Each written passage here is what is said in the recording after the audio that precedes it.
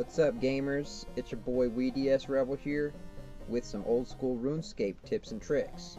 Today I'm going to show you how to kill the Kalphite Queen and stay longer using an alternative method. What we're doing here is stepping underneath the Kalphite Queen and waiting for her health bar to disappear before attacking her, just like that. Sometimes it doesn't go perfect. She may get a hit on you.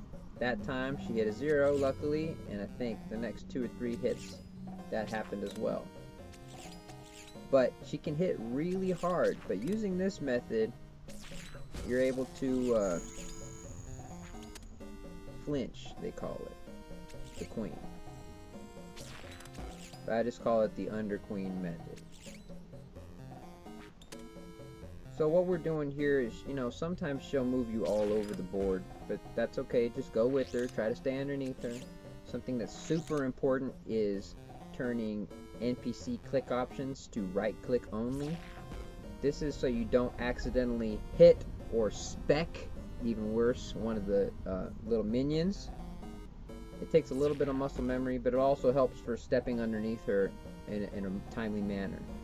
You can save prayer by turning it on and off when you're comfortable and hitting her.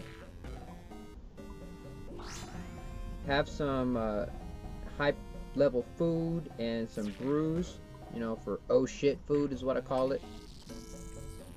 Now right here you got to make sure you transition all your stuff, and the ranging phase goes pretty much as per usual. Here you'll see me killing her just with the blowpipe. Now I intentionally stand right up against her because her melee attack is one of the 3 randoms she can hit if she's up close to you, and the melee doesn't hit as hard usually, generally hitting 0s if you have good defense like that. It's up to you whether you want to play range or mage at this point. Just kind of pick your poison. One might be a little bit better than the other depending on your armor, but it's up to you. So there you go. That's a normal kill like that. Here's another ideal setup.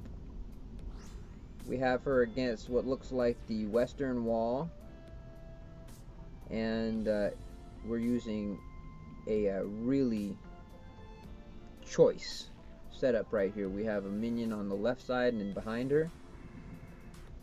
We're able to calmly, precisely turn our prayer on and off, attack her, wait, do it all over again, rinse, repeat. It's really good. Some people prefer the bludgeon for this task, but using this method I found the Elder Maul hits harder, and you don't need the speed because you're already waiting for her health bar to disappear, so the bludgeon, it just becomes an expensive, unnecessary thing. As well as the Dragon Warhammer. That's another thing that's a little expensive. You don't really need it. I'd say the only thing that's totally necessary here is a BGS.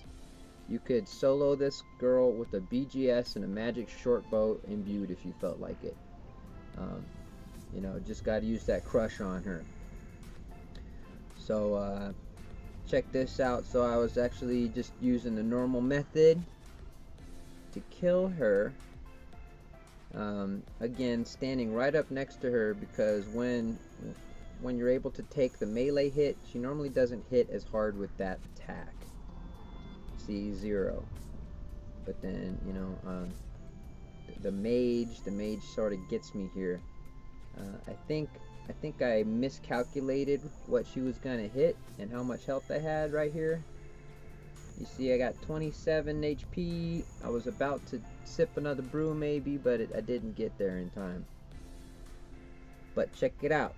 Dying at Kalphite Queen can work to your advantage if you still had some supplies left on you, because once you loot your gravestone and get your equipment back, your food is dropped on the ground still.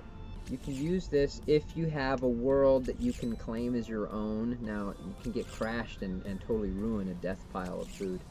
But as you see right here, it works to my advantage because I was able to get back there quick enough, get my equipment, and then there was still some potions and a little bit of food and some stuff on the ground to extend the next trip, which lasted about over 12 minutes. Here's a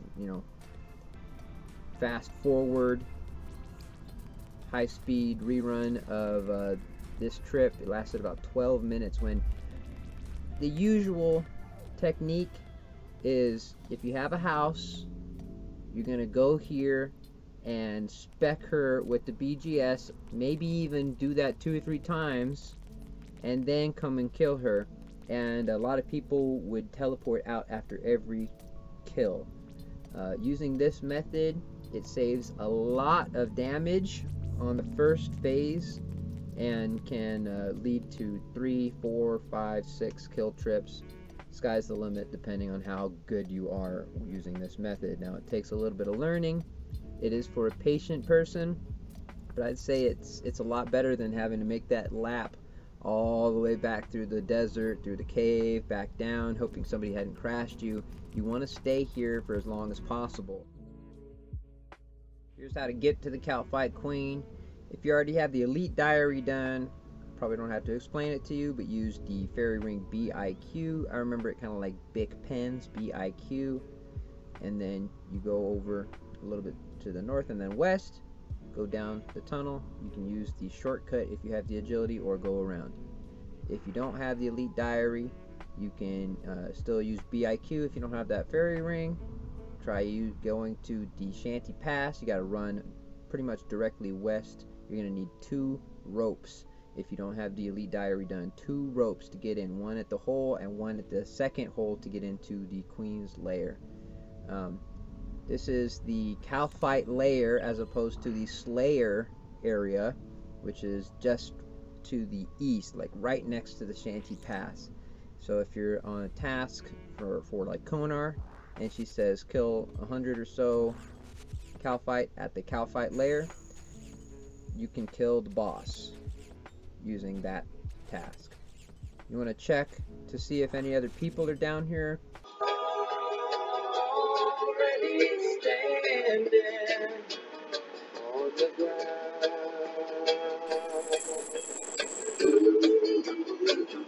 Crashing, this is a real toxic boss for crashers.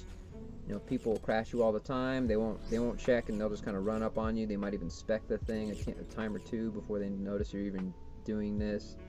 And people, you know, it's like one of those, you know, oh, I know you are, but what am I kind of things when you call people out on crashing. It's like, they'll be like, oh, I was here before you, and you're like, no, what, bro, come on.